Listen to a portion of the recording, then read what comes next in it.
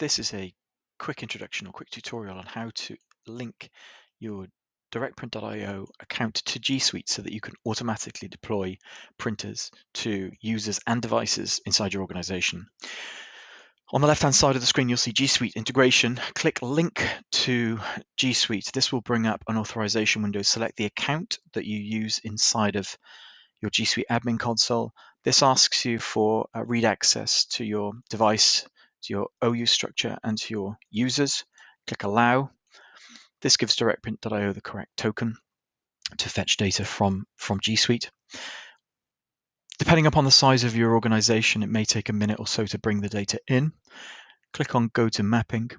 You'll find then that the system has imported your OU structure and also your total number of users and devices that you have on your platform. At this point, you now have a decision to whether you want to deploy printers to G Suite users, and there's a description of what that means underneath the More Info button, or to deploy printers to Chrome devices. When you deploy to Chrome devices, you can also create exceptions to that rule. Again, it's explained under this section. In terms of mapping printers to specific OUs, you click on any OU or sub-OU that you have defined in your organization.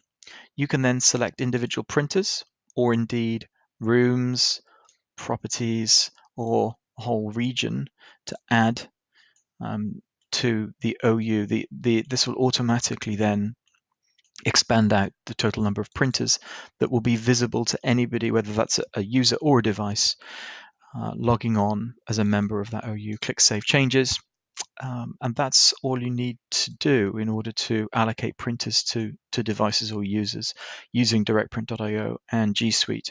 Follow the instructions separately on how to roll the application out to your organization.